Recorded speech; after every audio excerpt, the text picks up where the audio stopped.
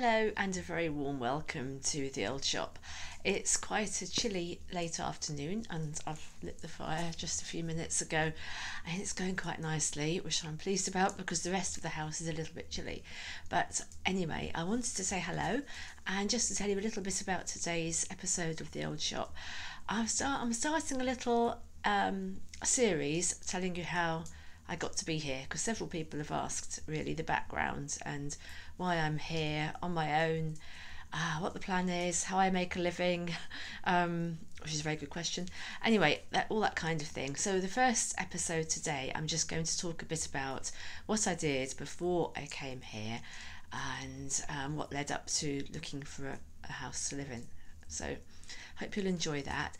And as well as that, we've got a little bit about one of the family heirlooms that I brought back from my mum's house that I've been clearing. And we're looking at the back garden this time. Next time I'll take you to the front garden because I'm getting on quite well with that. So we've got to walk down the lane as well, or a wet walk back up the lane as well, and I was just so taken by how everything is stripped back to its essence at the moment. I thought you might like to share that as well. I think that's probably it for this episode, and hopefully you'll find something in there to enjoy and join me by the fireside here, and thank you very much for watching.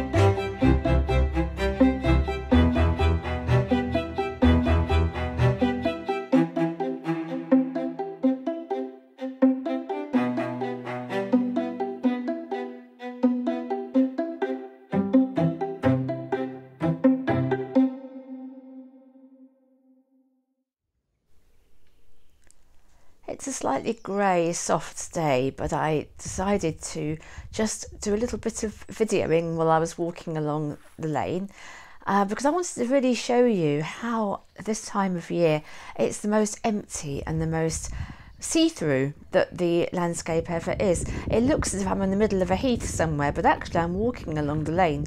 I'm literally on a road where cars go. There's something quite magical, I think, every year about this time. You never quite realise quite how much more you're going to be able to see, and it's just very exciting. You get long vistas, you realise how things are interconnected you didn't realise were. You see the animal trails. You can see here where the bracken is flattened even more, where an animal has gone through from the lane and up onto the heath, probably muntjac, but could be fox, could be badger. And some of the gorse is right out in flower like this, and other bushes are just buds. You can see across here as well, and all the bare branches still. It's just as it's most stripped back and bleached, and I think very beautiful. You never see this kind of scene normally, right into the heath. Again, all the time I'm just walking along the lane. I'm walking back. I've walked along to the end of the lane, and I'm on my way back to the old shop. So these are just the things I pass on the way. And then home to have a nice cup of coffee.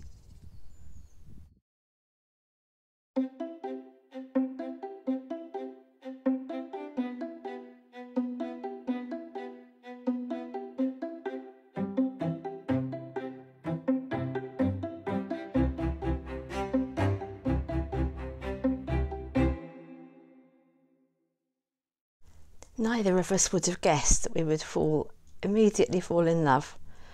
And nobody wanted to spend our time together from then onwards.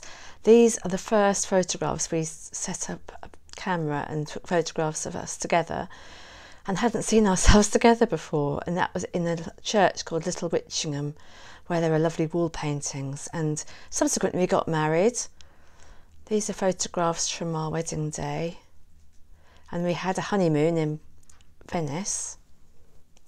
We became a self-employed partnership, and we were working in all areas of heritage and publishing, but part of our practice was our art practice, and I continued to do my kind of strange installations and projects, and lots of the time Trevor was there with me recording it all for me. These photographs were all taken by him of a project that I was doing at a medieval church over the course of a year, following the festivals and the seasons. And he took this one as well, of me carrying candles, long exposure photography. This project came after that. It was to do with re-enchanting a rather run-down street, urban street in Norwich. And this one was to do with hills, the hills of Norfolk. And I was doing a performance here on a hill, or at least a Bronze Age barrow.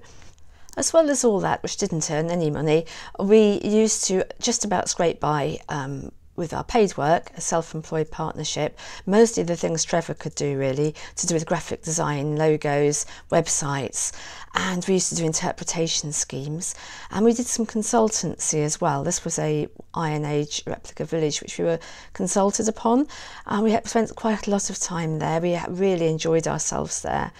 And when we weren't doing the paid work, we were often to be found on barrows or up church towers. Here we are on top of Saul Church Tower together, or we were looking at stained glass, which was one of Trevor's passions. And we started running our own guided walks, which we used to call art and archaeology performance walks. This one was at Godwick, a medieval village, and this one was to do with Samhain or Hallowtide. And one of the walks was picked up by a reporter on the local Eastern Daily Press, and they ran a 3-page article about us and our walks. They came along on one of our walks and then wrote it all up, which was really, really wonderful for us. But suddenly tragedy struck, and my son Adam died of an undiagnosed brain tumour, literally overnight. And then Trevor, who you can see here pointing at a buzzard over a mountain, 3 days after my son's funeral, was diagnosed with incurable cancer, and after a really awful illness, he sadly died on Christmas Day 2016. Now, we hadn't prepared for this in any way emotionally or financially at all. I really was left floundering. I had no idea how I was going to be able to make a living on my own or what I would do. I did silly things to start with, like having a buzzard painted onto his drum, taking it up to Warham Camp, which is one of the places we like to go. But eventually I decided that I was going to move from our house. Cutting a long story very short, including losing a cottage I set my heart on when it was withdrawn after the contracts had already been signed, and the indescribable amount of work that it took to clear everything that he'd had there that I hadn't even known about, that he'd collected over the 24 years that he'd had the house. As I'd sold our house, I decided to go ahead anyway and move out and find somewhere to rent over the winter. So I found somewhere. It was actually a furnished holiday cottage, but I got it at a favourable rate for a winter let for 6 months. This was the scene when I had pushed all my things into the kitchen. It was like this for weeks. I had to kind of manoeuvre my way around the kitchen, around all the stuff. There was stuff in the hallway, there was stuff everywhere. I found it really, really difficult. And at the same time, because it was furnished, I had loads of stuff put into storage, which was expensive, and loads of stuff at my mum's house, masses of stuff there too. So all in all, it was not an easy time, but I discovered my bedroom faced southeast, as it had done in our old home, and I could watch the sunrise every morning. And it was Advent shortly after this, and every day during Advent, I decided I was going to photograph the sunrise as soon as I woke up. And I was posting it on Facebook at the time, and that proved to be a real salvation in its own way. At the same time as this, I was house hunting. I was actually going into estate agents and looking for a cottage, somewhere to move to. Time was running out, and I lost a couple more that I loved. But I discovered just along the lane, not only was there a very remarkable church I just showed you a picture of, but also there was a fishing lake, which was an old clay pit. And I started taking my coffee there almost every day and just spending time by the lake. And it became a ritual, but I knew it was going to close on the 31st of March because there was a sign on the gate. I really hoped it was wrong. I went on the 1st of April, which was Easter Day, which is when I took this photograph, and it was still open, and I thought, oh, there's been a mistake, this is wonderful. But in fact, I went back and it was padlocked. And just to cut another very long story short, I was given a key, and so I had that lake all to myself until it was going to reopen on the 1st of June. It was the most special privilege I can actually ever remember having. I had the most amazing spring. Even though I was looking for houses and having disappointments the whole time, I saw the swans arriving. I watched wild geese come in and bring up their babies, have their babies hatch. I used to sit there and just luxuriate in it, really. I knew it would come to an end at some point, but the kind person who had a key cut for me, and that's another story, told me just to hang it up on a particular nail hidden away when I had to move it out. And that's what I did, because by this time I had found what became my new home, the old shop.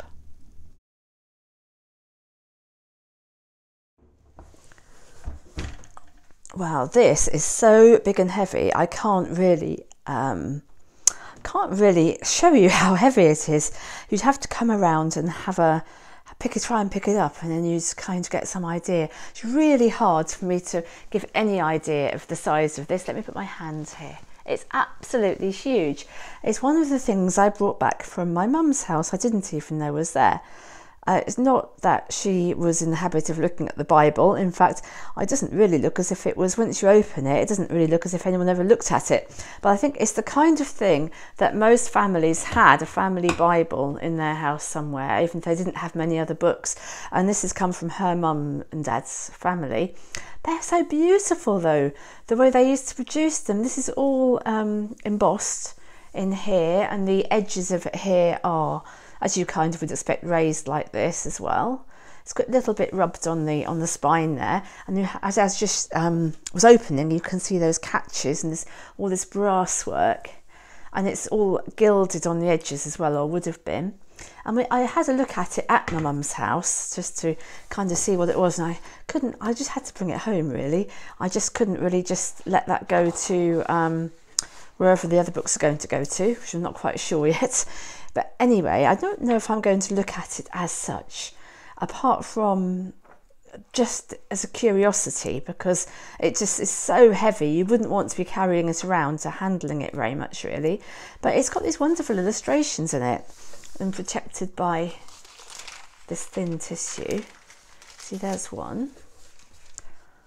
I don't know, it probably says inside what the era it's from. I suppose it's Victorian. And I noticed inside as well there are some certificates and things, which I'll find to show you. Look at the pictures. It's an amazing thing to have. I'm really, really glad to have brought it back, actually, even though I'm not quite sure where I'm going to put it. The old shop is fairly full. Look at this. Isn't that amazing? It's honestly as bright as if it was new, and the pages aren't worn at all, which I think speaks to the fact it probably was just there because you needed to have a Bible. It's called the National Comprehensive Family Bible, and with commentaries and explanatory notes. And I think when I was actually there and having a look, I saw some old family certificates. I don't know if they were for Sunday school attendance, that kind of thing. So I'm just going to have a look for those, and I'll see if I can find them. Rather than I can't lift it up to flip through it. So I'm going to have to. There's something here. Oh, maybe this is them. Let's see what this is. Put this on the outside. So we've got Empire Day 1916. That would have been, of course, during the First World War. It was presented to Joyce Ashmore. That would have been my great aunt. Yeah, my granddad's sister. And this one's another Empire Day. That was Leonard Ashmore. That was my granddad's brother. I can see where this is going now. And they were younger than him. He was actually in the Middle East, in Egypt and Palestine in 1916 as an ambulance driver. Another one for Joyce Ashmore. Christmas Day gifts. Oh, it's a thank you for donating Christmas Day gifts for children. well, you can see our brave soldiers and sailors. Gosh, I haven't seen anything like this before. And there's another Happy Christmas. That was for Hugh Ashmore. So that was my granddad's brother as well. Hugh is a family name. So that's another one of these happy school children of the Empire who sent Christmas gifts to our brave soldiers and sailors. And there's another one. I haven't actually seen anything about this particular phenomenon anywhere else, but I'm sure so many children everywhere would have got these certificates. But whether everyone still got them, I don't know. That's 1915. And that was inside the Bible. I think that if old Bibles get discovered in people's families, they've often got the important little documents and certificates people didn't know quite what to do with. They used to tuck them inside the Bible. I'm absolutely thrilled with this, actually. I'm going to treasure it. The more of the illustrations I'm uncovering, the more fascinating it is. As you can see, it must be the New Testament now, and the sailors in, I guess they're the fishermen. Well, they are the fishermen, aren't they? And Jesus here with his halo. And then look at the birds we've got all looking in as well. I suppose they're storks, probably. No, not storks. They're probably cranes, are they? If anyone knows, let me know. This one's entitled The Lilies of the Field. It's even got a map of Jerusalem in it, which I shall look at later because I have no idea of the geography of it. This is the only place where it's actually fallen to pieces a little bit. I don't know why this particular page, you can see it's quite worn there, but it says underneath it, St. Peter healing a lame man. I mean, I'm not going to go through and look at every single picture. This one's called Blessed are the Peacemakers, but I just find it so fascinating, these kind of earnest Victorian faces, which look as if they've actually been possibly copied from, some of the people that were actually known to the artist of the time.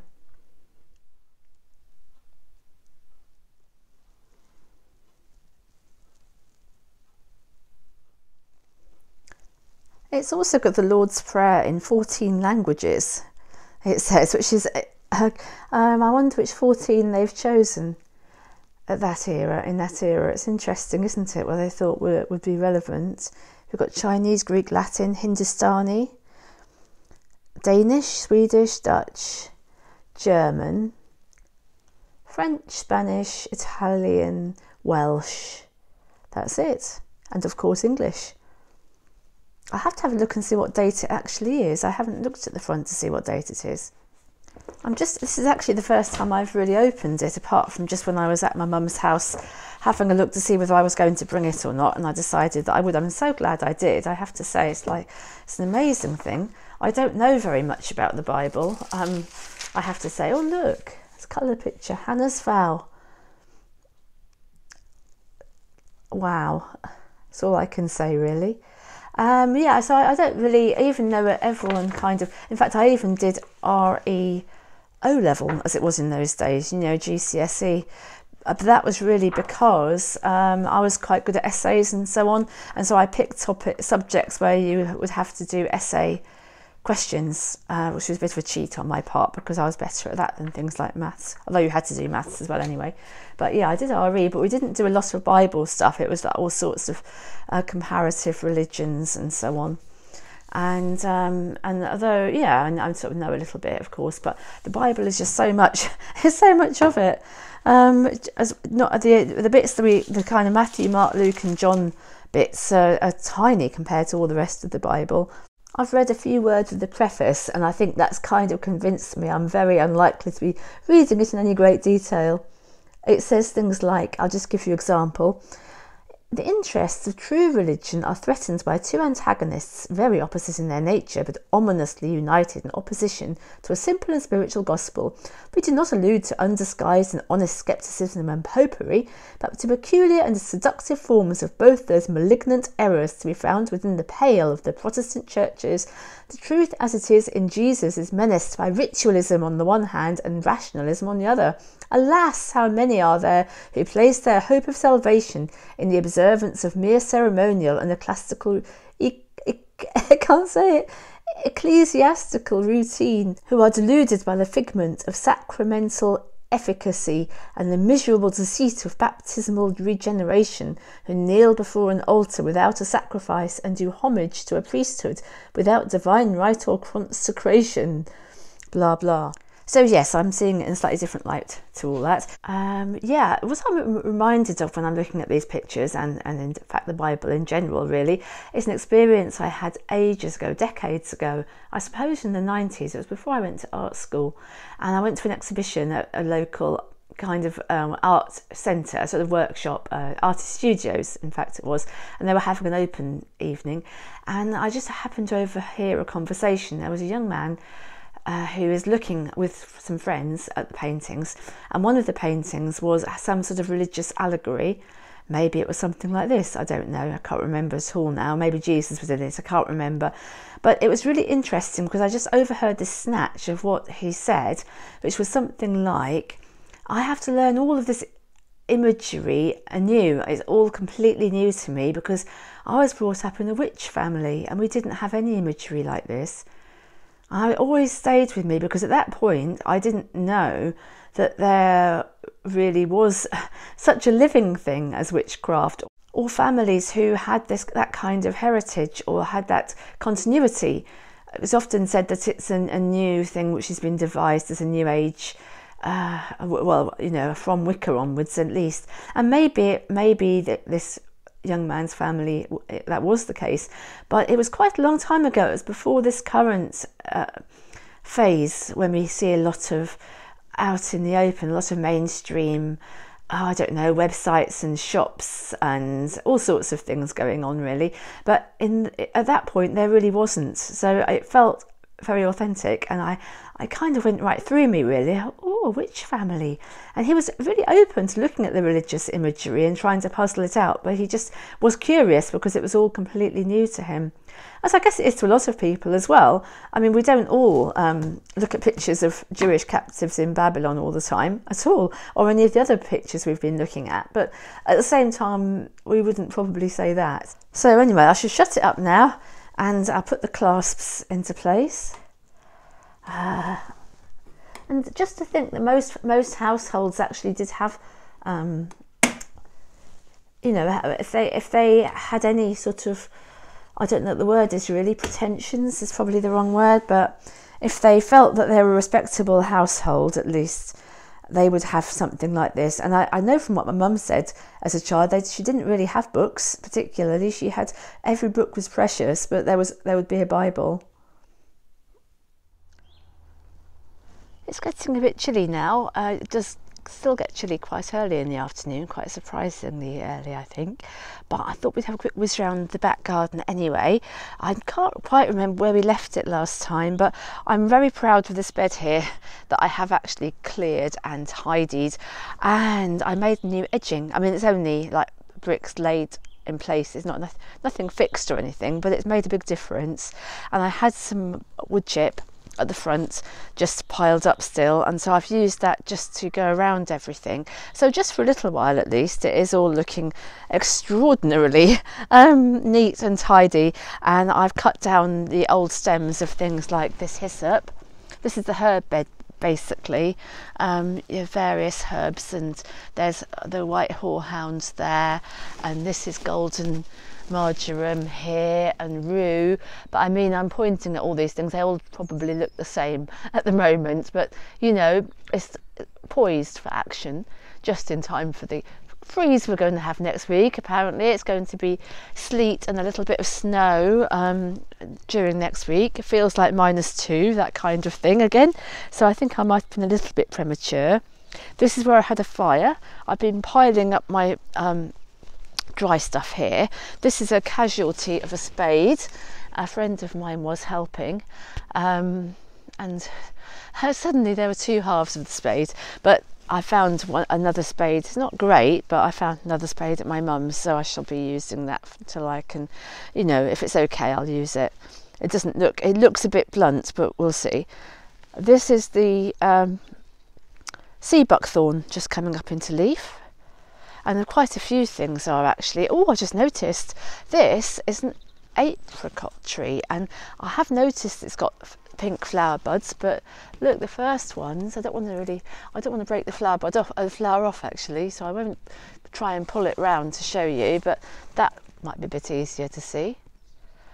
I'm afraid, you know, it's not going to like this cold weather that's coming out in all good faith, but we'll just have to see. This is always the danger, isn't it? At this time of year in March, you just never know what's going to happen with the weather, and the plants, I guess they usually, one way or another, it evens itself out in the end.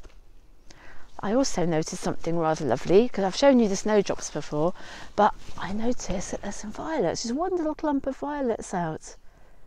I just absolutely love it when these wild plants come by themselves, and part of me thinks we shouldn't be too fussy and say, well, we want that one because it's a violet, but we don't want that one because it's ground ivy or bittercress or, you know, dandelion or something.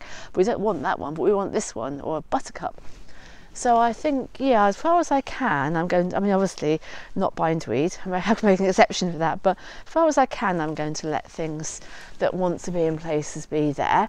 Look, this is a daffodil that's come up there by itself. I guess there were probably some bulbs just in the soil or in the compost that I put in, you know, put around things, and it's coming up. And the beautiful, I absolutely love acrolegias. I know a lot of you do as well. And look at the way the little bit of rain we've had, look how it's forming those beautiful droplets, crystal droplets in the leaves there, which is something you associate with Alchemilla mollis, which is, you know, lady's mantle, which is why it's called Alchemilla, because it's like the little drops are like alchemists, well, you know, something alchemists might use or produce. But anyhow, this obviously also happens with the acrolegias as well, because I can see another one over there and that's done the same thing. So we'll just have a quick walk through. This is, I know it doesn't look much, I do understand that it doesn't look much, but I have done some work out here, and one of the things I've done is I've kind of established, if I step back, oh, this is the other part of the spade, actually I'm afraid it's got to go in the dustbin. Oh no, it's not, this is fork. No, I can keep that. I'll leave it there for the moment. Apart from cutting down low some of the things like these dogwoods along the edges here that are going to be more like a shrub layer or a hedge, there's more to do in that area. But what I've done is I've kind of tried to divide it, so we've got, I know it's really hard to see with all the junk as well through the trees, or not junk but clutter, buckets and things, but anyway, try and use your imagination. And on this side, I know it's hard, I haven't done anything to prepare for this, which is why you'll be able to see things like old buckets and things upside down. But anyway, what I want to try to demonstrate is that what I've done is I've tried to re-establish this path through the middle, so you can walk through the middle of the woodland, and then on each side you've got the baby trees. So there's one area of baby trees here, and then one area of the trees on this side of me as well. So what I'm continuing to do really is I'm making a way through here. I've got some more lovely snowdrops down here, and also, what are these? Celandines. They must have been mixed up with quite a few molehills as well, which is very pleasing. And here, now I made quite a few mistakes in this garden actually, some of which I'm having to live with and some of which I'm kind of trying to adjust as I go along. But one of them was I had 5 of these wild pear plants, which sounds beautiful, wild pear, but they are so prickly, and obviously you don't get pears, they are, I say obviously, but you don't get pears, they are just because they're a native species and they're nice to put into hedges. In fact, it was bought as a hedging, like a little hedging stick really. I bought a bundle of 5. Well, I put them in and they are just so spiny that I'll just show you a spine. I mean, you think blackthorn is spiny, but this is worse, that's the spine. I was cutting them down, and I actually got one of them, went through the bottom of my rubber boot, which is quite a thick boot, and it went through the sole, it went through the lining, and it went right, that spiked right into my foot. Anyway, so 4 of the 5, and by the way, they love it here. Ironically, look how that has thickened out, considering it was just that this little tiny one stem stick thing. And it's big, not quite as tall as the alders, but it's getting there. It's probably not far off, actually. Anyway, there were 5 of them, and 4 of them I've had to take out. It's just not tenable, really. But this one had, I guess it's the most established, or the most, the one that's actually biggest and thickest and happiest. It started putting out its little flowers that blossom, and I just actually hadn't got the heart to cut it down. And I just haven't got the heart to cut it down. So I'm going to keep one. I mean, it is so beautiful, isn't it? It's just a beautiful little tree. So this one is going to represent all the wild pears that would otherwise have been here. That is not my only mistake, I can assure you, but that one, it's been fairly easy to put right. So another mistake that I've made, just to go through my mistakes, was the sweet chestnuts trees, because again, got very carried away. I had a bundle of 5 trees. They haven't grown big like the one I've just shown you at all, but they are sturdy and they have the most enormous leaves. They have, even though they're little tiny baby trees, really, the leaves, I'll show you a leaf, they're full size, they're big, and they're just everywhere. And I just think actually they're not, the scale of them isn't suitable for this garden.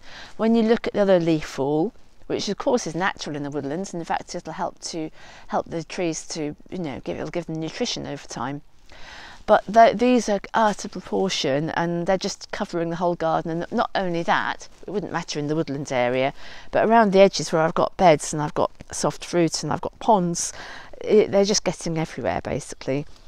And the trees themselves will be too big for the space anyway. So they're going to have to go as well. I'm hoping to find good homes for those though, because, or I might be able to perhaps rehome them myself in the wild. I haven't really thought it through properly yet. I just know they've got to go. One of the other things I've done is disentangle a lot of the old bindweed stems, just browned, finished bindweed stems, but surprising how tightly it still clings. So I think it was been a good idea to release everything from that, which has also been a very rewarding job to do. But I'm really aware of how much more there is to do, and I've got a huge amount to do that I want to do in the house as well. So, and obviously I enjoy making the videos, and I'm also writing at the moment, writing my Substack newsletter, which I'll link in below, which I'm putting out every new moon and full moon, which I really enjoy. I love writing, but it just is really hard, to be honest. It's just really hard to fit everything in and know where to put the energies for the best. I'm not particularly good at that, but following my heart. But spring's coming, and there's a lot of really exciting growth happening in the garden. I'm really looking forward to having another year to really try to co-create with nature basically, and to make something here which is productive and healthy and benefiting wildlife, and just really being an asset to everybody and everyone I share it with.